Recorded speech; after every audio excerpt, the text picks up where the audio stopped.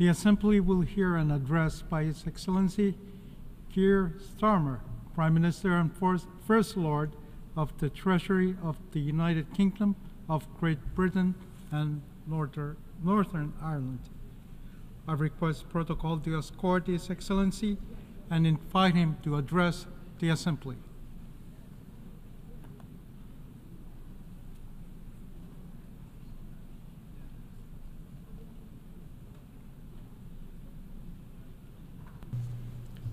Mr. President, Your Excellencies, ladies and gentlemen, I address the General Assembly today as someone with a deep belief in the principles of this body and the value of international cooperation. I remember reading the Universal Declaration of Human Rights as a student. It had a profound impact on me. I spent my career as a lawyer working to protect those rights. And the Declaration still inspires me now as Prime Minister because it speaks about our inherent dignity, the very essence of what it is to be human, of equal and inalienable rights, based on a foundation of freedom, justice, and peace in the world. Yet as we meet here today, that can feel like a distant hope. Conflict touches more countries now than at any time in the history of this Assembly. Around the world, more fires are breaking out and burning with ever greater intensity, exacting a terrible toll. In Gaza, Lebanon, Ukraine, Sudan, Myanmar, Yemen, and beyond. The vast majority of humanitarian need in the world today is driven by conflict. After 20 years of gains in tackling poverty, disease, and in health, war is one of the main regions that progress has stalled. That is a catastrophe made by human hands. It has weakened the cause of cooperation, sowed political division between North and South, and turned the geopolitical dial away from the rule of law towards brute force and aggression. And this matters to us all. It matters to the British people. My government was elected to change Britain, to deliver national missions on higher growth, safer streets, cleaner energy, more opportunity, and a healthier society. But behind every one of these missions sits another insight, something that used to be unspoken, but now needs to be said, that we recognize that our success in Britain can never be separated from events beyond our shores. Global challenges rebound on us at home, and to grapple only with the effects of war, poverty, climate change, pandemics, or irregular migration, when they arrive on our doorstep, is to set ourselves up to fail.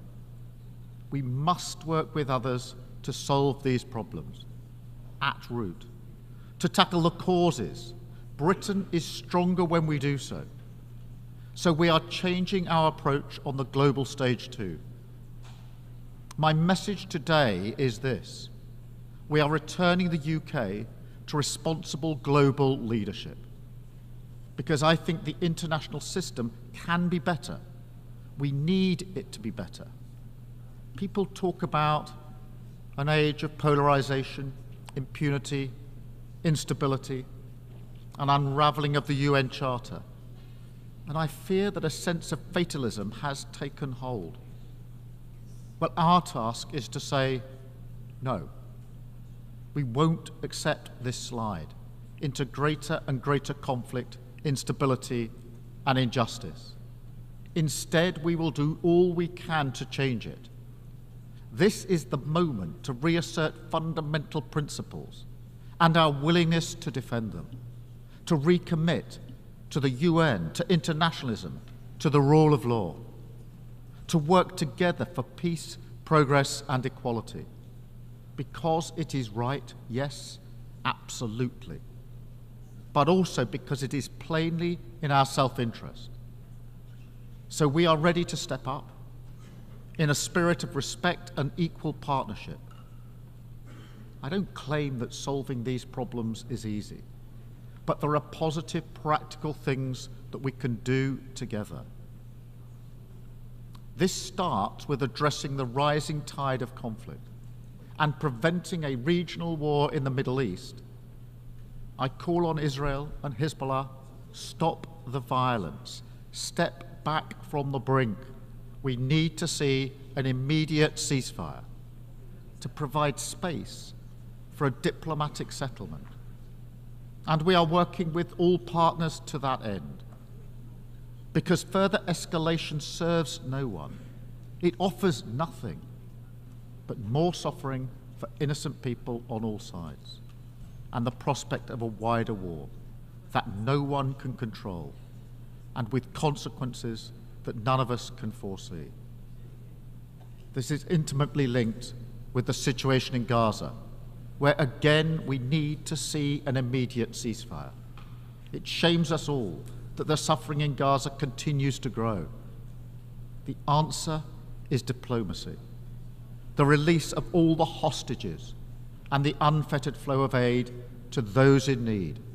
That is the only way to break this devastating cycle of violence and begin the journey towards a political solution for the long term, which delivers the long-promised Palestinian state alongside a safe and secure Israel. We must also work together for peace in Sudan and a proper response to the worst humanitarian crisis in the world today. We need to see greater action to deliver aid and to deliver peace. The world cannot look away, and we must stand up for international law. And that's why we are so resolute in our support for Ukraine. They are exercising their right to self-defense as provided for under the UN Charter and recognized by 141 members of this Assembly. We will stand with Ukraine for as long as it takes, because the alternative would be to confirm the worst claims about this place, that international law is merely a paper tiger and that aggressors can do what they will. We will never let that happen, because it is our duty to respond to a more dangerous world with strength, to keep our people safe. But alone, that's not enough. That's not the limit of our responsibility. We must also work together to make the world less dangerous. And so we have to face some hard truths. The institutions of peace are struggling, underfunded, under pressure, and over-politicized. The entire framework of arms control and counter-proliferation, painstakingly constructed after decades, has begun to fall away. Iran continues to expand its nuclear activity in violation of its international commitments. Incredible new technologies like AI are being deployed for military use without agreed rules. These are difficult challenges to grip and too urgent to ignore. That's why the new Pact for the Future is so important. We must put new energy and creativity into conflict resolution and conflict prevention, reverse the trend towards ever greater violence, make the institutions of peace fit for purpose, and hold members to their commitments under the UN Charter. But again, reducing conflict is not the limit of our responsibility.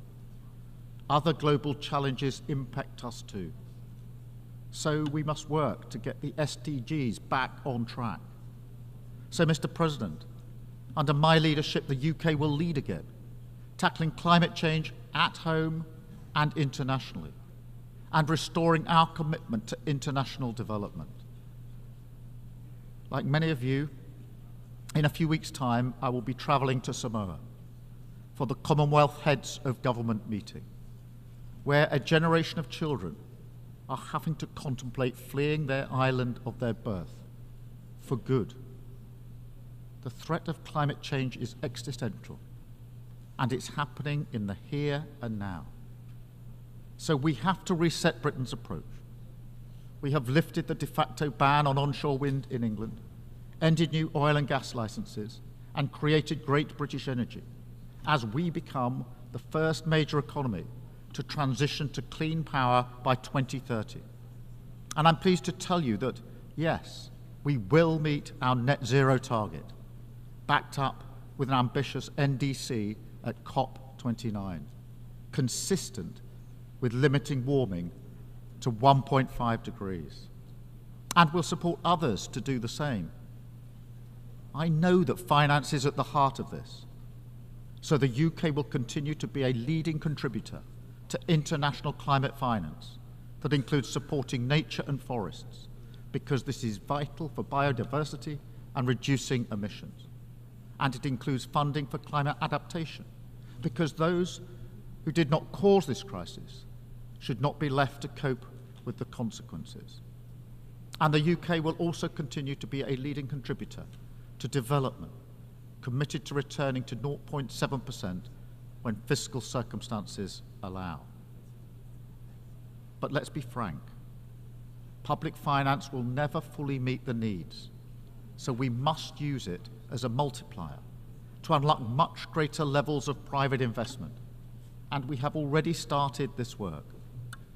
I can announce today that we're creating a new facility, the British International Investment, which will work with the City of London to mobilise billions in pension and insurance funds to invest in boosting development and fighting climate change. This is a great British innovation, and if we're going to deliver in each of the areas I've talked about today, with all the benefits that will bring, then this is the kind of approach that we need to take, innovating, thinking differently, moving faster, and being ready to change how we do things in three key areas. First, we must change the international financial system to deliver a fairer deal for developing countries. We will use our seat on the boards of the IMF and the World Bank to argue for a bolder approach to tackle unsustainable debt, which is compounding poverty and inequality, depriving the sick of healthcare and children of education.